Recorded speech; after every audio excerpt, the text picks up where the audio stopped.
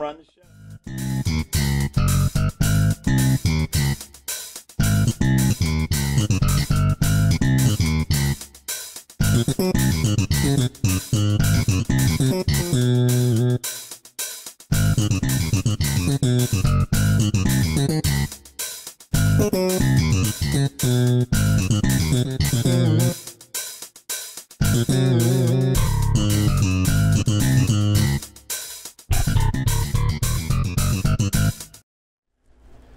Hey, what's up, Emerald Coast?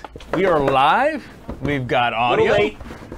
It's Friday. It's Friday. And the weather is looking good.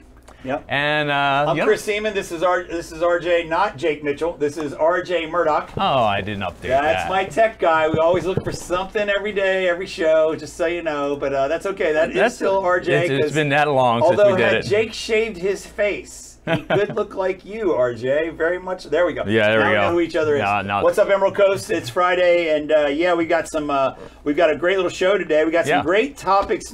Finally, in the paper, they saved it for Friday. Right. So some great things to talk about, but we've got a busy man to do the show today, RJ. We do, and as a matter of fact, he was actually featured, man, why do I keep doing that? In the paper the other day. Buddy. See, when you bring in a captain on board, you just sit back and let the captain run the show. Do you remember this? Yes. Over, that was in the paper a couple of days ago. Look at that. I was like, what the heck is that? And how far offshore were they for that? And then I found out that wasn't outshore at all. Well, actually, we're going to find out more information about that. His spot. But let's bring on, because he's a really busy guy. He's basically in between charters right now. He's got like people like, hey, waiting to go. Get off your phone so you can take us out there. But we're going to promote him a little bit here. So hey, Josh. So let's bring in Josh. Hey, Captain Josh Calhoun. Welcome to the What's Up Emerald Coast. Glad you came on today. You're in the middle of 2 charters for Friday. That's a good sign.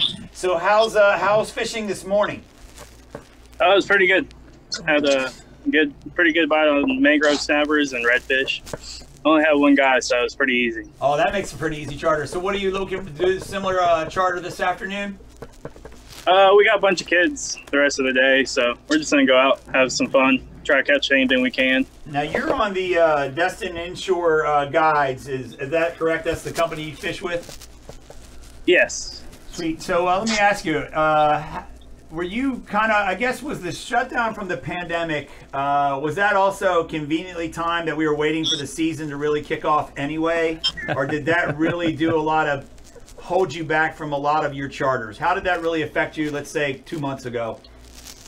It hurt us bad. I mean, that's the beginning of our season. It's one of our 2 busy times is spring break and summer. And we got 1 week of spring break and it shut down. So, it hurt us big time for the spring. So. Yeah. Was it as much the rules about social distancing, or just your clients that normally come to town weren't clients? Here? We had people lined up. If they could find a place to stay or come down, they would have came and fished, but everything shut down. So it was more of an economic impact. Yeah. And that makes sense. Well, I'm glad you're out there fishing now, so making up for lost time. We don't want to hold you up too much, but let's talk about what RJ got so excited to see. I know he saw the headline. He saw a Volkswagen Beetle coming up from the bottom of the water. And give us a little bit about that experience catching that Goliath grouper. That always seems to catch the paper's headlines and gets a photograph. So congratulations on that. I mean, look at the size of that thing. It looks like in the photo he went down and spearfished it. Is that the plan? It's just hard to judge how big they are in pictures. I've caught 2 before, and the pictures you can't really tell how big they are. I was really hoping you had a video of it to work with. That would have been awesome. Yeah, they're just so thick that you can't really tell how big they really are unless you got something next to them. Or sure. So you're sitting on the side of the boat. It was pretty tired. We were trying to revive him, so I was like, hey, let me jump in real quick, take a picture. There you go. That makes sense. Well, good job on that. That certainly made it. So how big was he? Probably pushing 400 pounds. Very good. Wow. So where was this actually caught at? This is inshore. This is not offshore, right? No, we're just a couple miles off. We're okay. We're actually having a pretty tough day that morning. We're having trouble catching bait, and had one of my best clients on the boat. We do a lot of catch and release, and I always try and catch big fish with them. And couldn't really find bait. And then first 4 or 5 fish we hooked for his daughter, they we missed the bites, and we finally got it. That was the first fish we hooked all day, and halfway up, it got ate by something. Ended up being that grouper, but that was the only fish we caught. It was done. The customers were tired after that, and we came home. So it was a one fish trip. Yeah, I bet. So the fish. I mean, the boat you're in. You said is how large? 24 foot. 24 foot. So you can't really go far out, but you're doing both inshore and just close to shore. We're a state licensed boat, so we have to stay within 9 miles in general. But on calm days, you can go far out on a small boat. You just got to pick your days. But that day was a pretty nice day. We had a small window before the wind picked up, and the guy that actually took out, he always gets seasick, so tells you how calm it was. Fair enough. Hey, Josh, you said you've caught 2 of those Goliath groupers before. How long have you been fishing in the area? I was born and raised here, so I fished my whole life. I started deckhand when I started. Gotta love that answer. Gotta love that answer, man. I'm glad to hear that. So, so you've seen. So that's just impressive that you've caught 3 of those Goliath groupers. What as the season goes on, and we get back to some normalcy, what is your favorite charter to go out for right now? What are you looking forward to the most? Redfish. I like targeting the big bull reds. Gotcha. So just going down the road here as we promote Destin Inshore Guides and Josh Calhoun, RJ is a big fish fan. So the more you trade us out with a fillet or 2 now and then, the more we promote your phone number. Is that fair? Have you checked out some of these photos from these? I mean, this is a lot of I did. I looked stuff. online. He does a great job. That's for sure. You know, and some of these I can't believe the size of them that they were actually inshore. So now that you mentioned that you sometimes go just slightly offshore, then that makes a lot of sense. But it looks like a lot of these, the kids look like they're having the most fun. Absolutely, that's what it's all about. Fishing is a great family event. That's a shark over there. That is a shark. So you've pulled in a few sharks. Now, are you doing those inshore or offshore? Yeah, right along the beach, really. During the summer months, those black tips and spinner sharks are real plentiful along the coastline. So right on the beach, right outside the sandbar. Yeah. Yep. So we'll go out and sight cast some or anchor up. If they're real thick, we'll just anchor up and throw some big dead baits out. So, Josh, I'll ask you one more question as it's in the paper because we'll let you go get back to work. That's the most important thing. And thank you for being here today. Yeah. But one of the headlines in the paper and the conversation is, they were supposed to have the pass dredged out before the season started, and weather broke the dredge, from what I understand, and they finally got it back. How's that appear from? Give us a bird's eye view right now. What you think about the pass and what's happening out there? The weather's making it tough on them. It has to be real pretty weather, and over the past few weeks we've had a lot of rough days. Yeah. So I think that's probably what's taking them so long to get it finished up. They were starting to work on it, and then we got that storm that came through, so they had to pull all their stuff out. Gotcha. It looks like they're getting geared back up to get back in it. But it was a good thing they at least got it done before, or at least some of it done before the storm. From what you were telling me, that it made it much easier for you guys. It would have been hard for you guys to get in and out of the harbor there if they had not done what they it definitely makes it tougher. Yeah, with shallow water waves. Yeah, so shallow water creates the waves break. You were telling us that on the smaller boats. It seemed to me they interviewed all the captains on big boats who were worried about hitting the bottom, but your concern is really about the waves breaking as you're going in and out of the pass. Is that correct? That's for both the big and even the big boats. I mean, I've been on a big boat on a deckhand before and had a wave crash over the side. So it's definitely a dangerous pass to go through if you're not used to it. Okay, well, fair enough. Yeah. So one last thing is, like, if somebody's new to the area or somebody's visiting the area and they're thinking about going fishing, is it better to do the inshore or offshore? What's, in your opinion? Depends on the season. Depends on the season, I guess, right? What can you tell us about advice for a tourist? It's two different fisheries, so depends on if you like getting. If you get seasick, you want to go in the bay. If you don't get seasick, you want to try to catch a bigger fish. Fair you enough. want to go in the Gulf. But it's two different fisheries. We're catching redfish, speckled trout, mangrove snappers, black drum in the bay, and then in the Gulf you're going to be targeting like amberjacks, red snappers, king mackerels. And Goliath groupers every once in a while. And occasional Goliath grouper. That's outstanding. Well, Josh, thank you for being here on the show, and giving us our first ever fishing report, and we appreciate that greatly. And it looks like the timing was just right. So I guess he's got to get to work. So thank you, Josh, for being here. Thanks, Josh. RJ, did you do much fishing? I used to do a lot when I was a kid, but not. Okay. I've done 1 or 2. Yeah. So I worked on a headboat when I was a kid. When I was a teenager in Ocean City, Maryland, and that pass is not unlike our pass, but it's actually a little rougher because the geography of it is very similar, except it's going out into the Atlantic Ocean. So the swells coming off the ocean are consistently larger than what happens in the Gulf. The Gulf can be very flat one days, but when it gets choppy here, and the base and the sandbar, they don't have as much of the issue of the sandbar issue in the East Coast and their passes as we do, because it's flatter, sandbars form. Well, and my only boating experience is here on the Emerald Coast. Fair enough. Well, I worked on a boat, so when he talked about mating on a boat, I worked on a boat for 2 summers on a headboat, and that was one of my, when I look back in the hospitality industry combined with fishing, I started out with my dad a lot when I was a kid, and I ended up working on a boat 7 a.m. every morning. So picture one of the New Florida Girl where you take out 60 people bottom fishing. Right. That's almost exactly the same. In fact, the boat I worked on was built in Freeport, Florida, and several decades ago. And it's quite an experience going out that pass. You can see out in the Atlantic Ocean, it might be 4 or 5 foot swells, normal day in the Atlantic Ocean. But going through the pass in Ocean City, it could easily be 9, 10 foot swells because it's coming into shallower water with the jetty on each side. Right. So combine that with a sandbar, and I can see where Josh on a 24-foot boat gets tossed around a little bit. And most people don't realize at our jetties that point right there between the Gulf and the pass itself, those waters can get That's what I'm really talking about. rough Right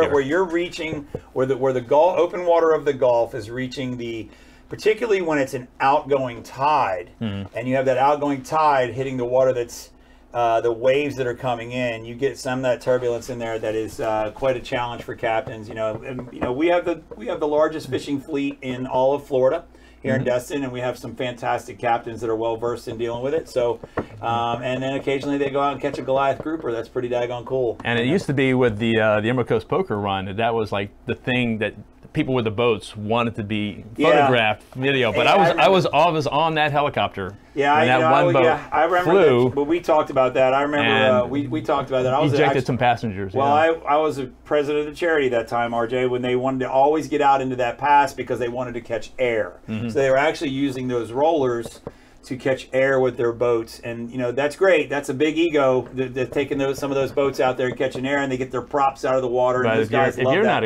A lot of them are not experienced. Well, what happens is you get some that aren't even the most experienced captains. Yeah. All of a sudden, you can get an unexpected angle to a wave and wind. Those are on God's plan. Those aren't on. You can't just line that up and say like Evel Knievel, we're jumping a ramp. That's more of a the nature's factor. So you could get into the air, and all of a sudden a wind gust can come from the side, and that boat can flip in a heartbeat. Yeah. And I remember that one year we were even on the back bay. And there's no seatbelts. Well, there are seatbelts. Well, yeah, but they're not hanging on. Those guys were not. Those guys, no, they're strapped in. No, they're mostly strapped in. But even those, when those boats impact, they can release passengers. It happens, and it's unfortunate. It is. That's not what we want to promote here. Is the powerboat guys going out the pass and wanting to jump with their egos? That's not what it's about. That was a decade ago. They no longer do that anymore. Yeah, well, they don't. They still do it, but they just don't do it here. The event, we don't promote it because we had to really discourage that. The sheriff's department discouraged that because we're not really stationed to have first responders for that. And there's enough accident. I think they've also figured it out. If you're a boater like of a power boat, they've figured out that that's not something you really need to be doing. Because I remember in the last few years, some big players in the poker run community, they lost some big names, some people with some unfortunate accidents. But it was even on regular flat water on the bay, in areas around the Gulf Coast, down in Key West. On lakes, you can have places where those boats get up to 130, 180 miles an hour for a recreational boat. when you get some wind, those things take off like a wing on a plane. Yeah. And that's what they're designed to do, to get on top of the water. And some guys are doing that with wave runners out there now. Okay, well, not quite that fast, RJ, Yeah. but and they're designed more to jump, and they're more maneuverable, and you don't have usually extra passengers. But well, speaking of wave runners, if you guys want to do a day trip to Panama City Beach, they've got a wave runner racing going on here Saturday and Sunday. Oh, I thought you meant to go to Panama City by wave runner. Hell no. No. Not doing that. But it's the coolest thing. Is that Mikey doing that? One of my streaming guys is Mikey he covers seen that? I'm not sure about Mikey. If Mikey Young is he's very known for but I will be there tomorrow morning. He's watched our show because he's heckled me a couple times offline, and so that's the case. I'm going to start doing the same. But speaking of the water, RJ, let's get back to the paper. Yeah. Because I'm excited that right here, you got your picture. Yeah, let me pull that up. This is a call to action from our show. This is important because if the fishing is important to you, access to go out there and be an idiot in a powerboat, whatever you want to call it, if you want to be an idiot on a jet ski, or just enjoy it as a responsible boater, I should say. But right there, the fight isn't over, and that makes me feel a little good. Right, and but better that governor or ex-governor and current let US, them know what the background is on that because I'm getting there. And it makes me feel good that ex-governor Scott, who took up this fight when he was the governor, that as they go to there's industry pushes to explore the sands off of the Gulf off the Florida beaches for oil and natural gas. And there's a lot of debate. The further you get over to the Mississippi beds, that's where the oil is in Louisiana and Texas. And as we come over to our sugar white sands, there's a lot of argument that there's some down deep. Is it worth getting to? Of course, if we all know, at least when the sound of my physical voice here in the studio, we all know the BP oil spill. And that was a big deal. And but Governor Scott took up the fight back during that time. Even after BP, they were still fighting to drill off our coast. Right, and that was 2010. Correct. So this is, they've had a moratorium on any rigs being put, any exploration of rigs being put out outside on the Gulf shores of Florida. Correct. Until 2022. Correct. So we're coming up on that. There's a couple issues there, and our president, Trump, is an advocate, according to his words, an advocate for opening that exploring up. So, I without getting into it about the president, whether he really means it, understands it, or if he's just repeating people in the industry that he's friends with, I'll say personally that I had the privilege of going up there and lobbying. Thank you, Matt Gates, for sending me up there. And I went up with my buddy Bobby Neighbors, who at the time was a city councilman and a business owner in the area. And we lobbied some senators as the oil spill was happening, which was weirdly ironic. Timing-wise. Well, we had to go up there and fight to protect our shores. Mm-hmm. And there's two things. And that just validated it. Let me point out to our viewers something they might not know. Because everybody thinks about the potential disaster of an oil rig disaster like we experienced with BP, and our beaches are threatened by oil spill. But what we don't realize is one of the greatest natural resources we have for our United States Air Force and our military training. And I was about to bring that up. The that's what natural saved us. range that is the Gulf Coast. Now we know that Eglin has got the land range. It's one of the largest military bases in the free world. In fact, it is the largest military base in the free world for the air-to-ground combat. But the air-to-air combat that happens, it happens out over the Gulf of Mexico. The F-22 out of Tyndall, and the F-35 out of Eglin, as well as the 15s and 16s, and then the Hornets out of Pensacola. Well, and then the Hornets out of Pensacola, they go out and dogfight in the air over the Gulf. It's a safer area for the fighters and stuff. They practice with drones out there. They in fact practice against each other. Yes, we also practice over in the desert, over in Vegas and such. And then yes, we test our missiles that we Eglin Air Force Base. One of their biggest missions is missile testing. And when they launch those missiles and they track what they're doing and get all their information, they're shooting them right over our heads, and launching them out into the Gulf. So the last thing we want is some potential disaster. Right, because that would affect the mission of the Eglin Air Force Base. That's what it's about. Basically, and that is basically what's drawing the fueling the economy here. So I mean, it kind of helps us win over. Besides that, we don't want to see the offshore rigs on our shores. Like if you go to Biloxi, you'll see a rig out there. Or if you go to New Orleans, you might see a rig out there. But you're not sitting on the beaches in New Orleans. That's the difference. So, well, okay, in the Louisiana yeah, shores. so when you come over to our Gulf pristine shores, beaches and our sugar, as we've talked about in this show, there's two big industries here.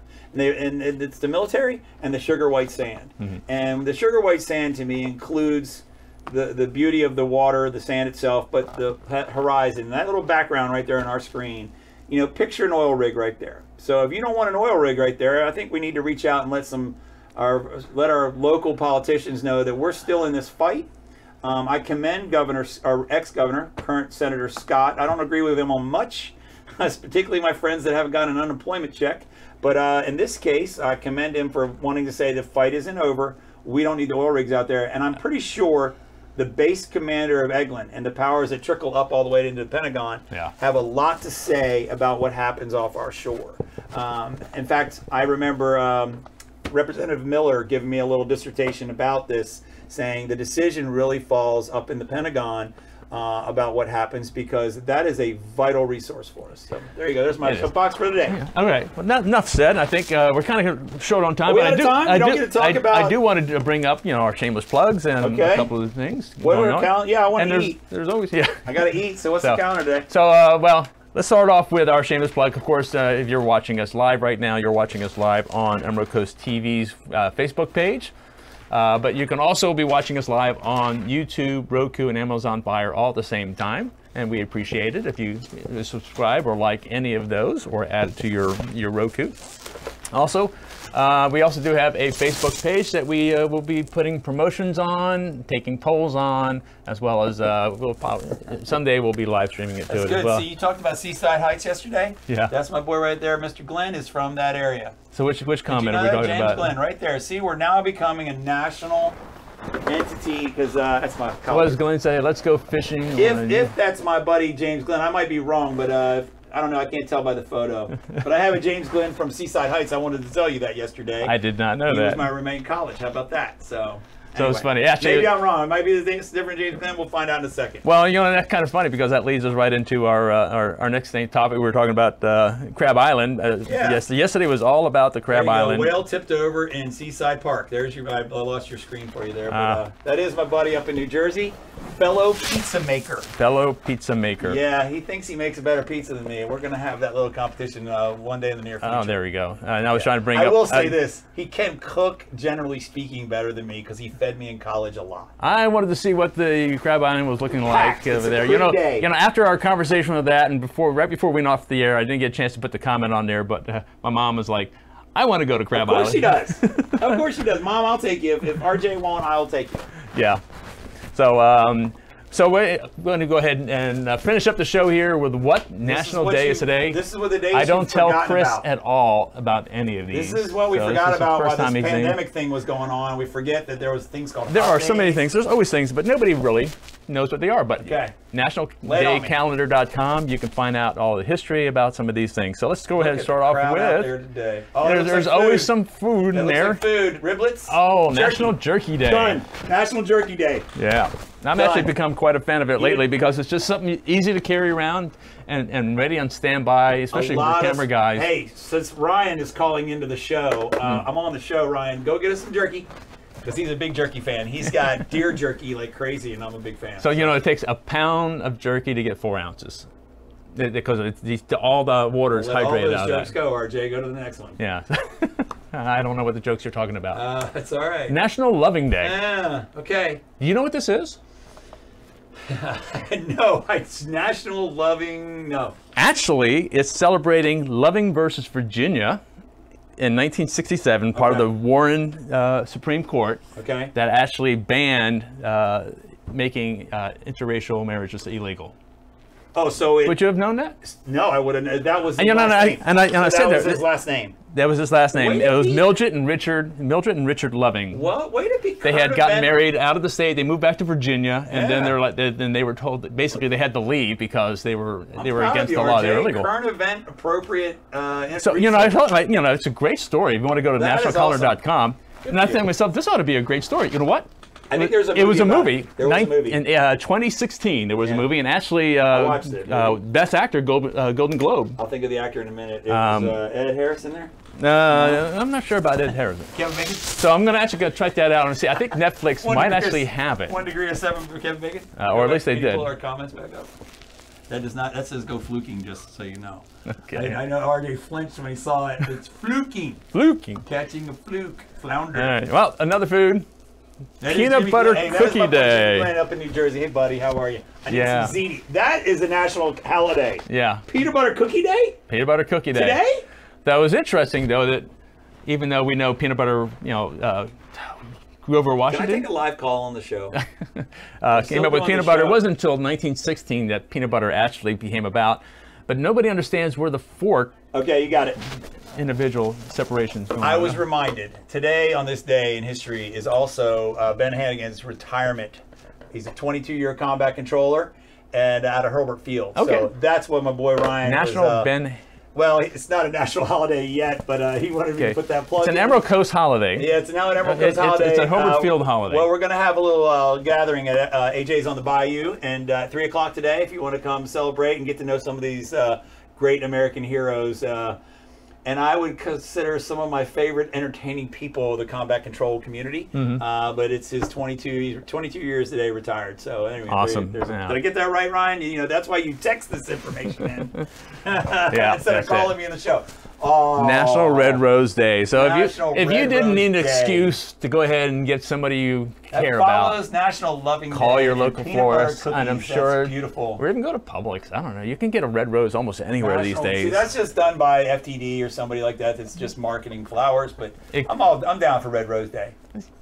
I'm okay with that. But peanut butter cookie day is winner. Okay, peanut butter cookie and I think and jerky. And jerky. That's a meal. That's a meal. Jerky and peanut butter cookies. Good. Okay. we Best done? place for jerky?